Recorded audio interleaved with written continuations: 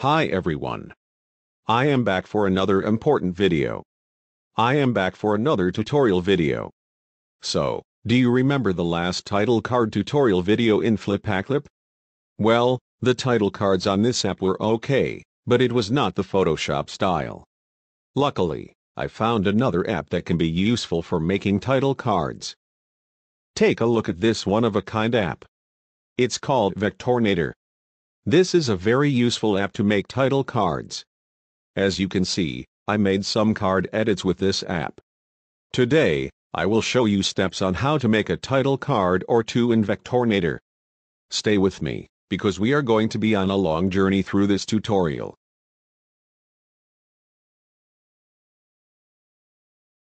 To find a background, either go to Cars Music Folders Google Drive, and click on Custom Blanks.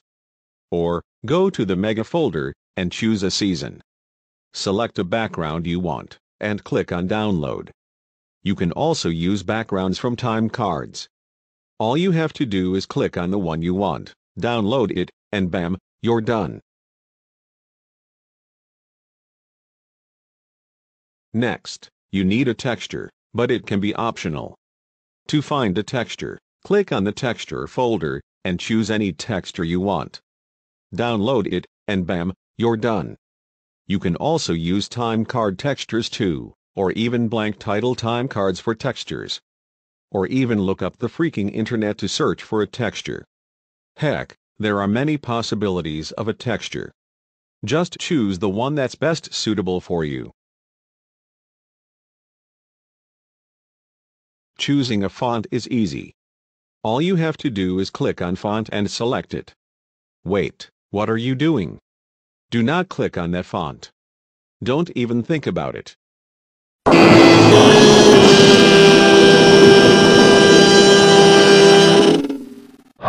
you are not allowed to use the freaking Krabby Patty font. You know the font is totally disgusting and no one in the SPSP world uses it. It is total garbage. That is so it. This means, you are grounded for life. Now I will set the bomb in your device and it will explode in 10 seconds.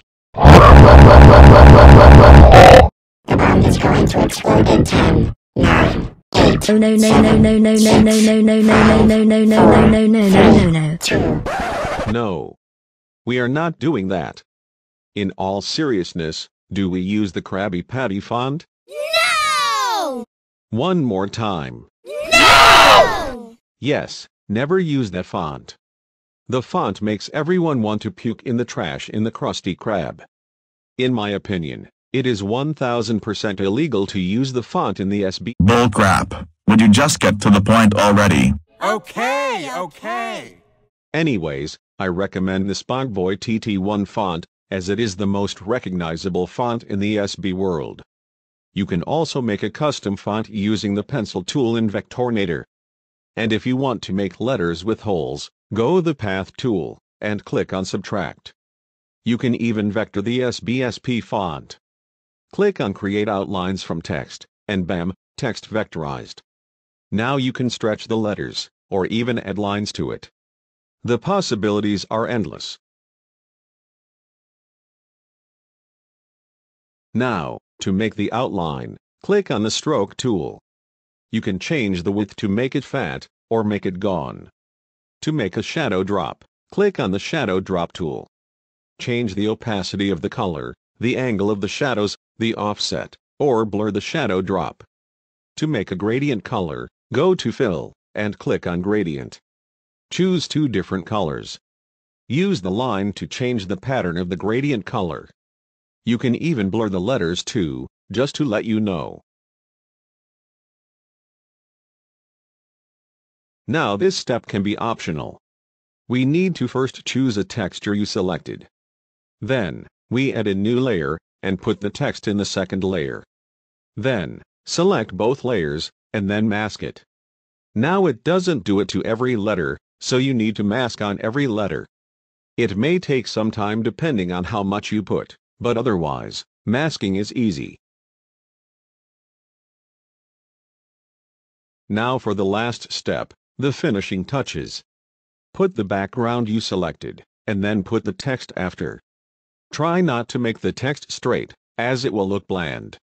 Then, put the outline, shadow drop, and everything else. Put in the final touches, and bam! You did it. You freaking did it. You finally made a better title card. So, to celebrate, I have one thing to say. Now all you need to do is show yourself. Well, that was quite a long tutorial, but it's finally over. Thanks for watching. I hope you enjoyed this tutorial. If there's extra questions, just let me know. But before I say goodbye, we will transition to the credits that will be from a random episode. And now for the credits. In addition to you, Lego Island was created by a whole boxload of professionals and kids alike. Programmers, artists, writers, musicians, actors, animators, designers, recording engineers, researchers, and so many more.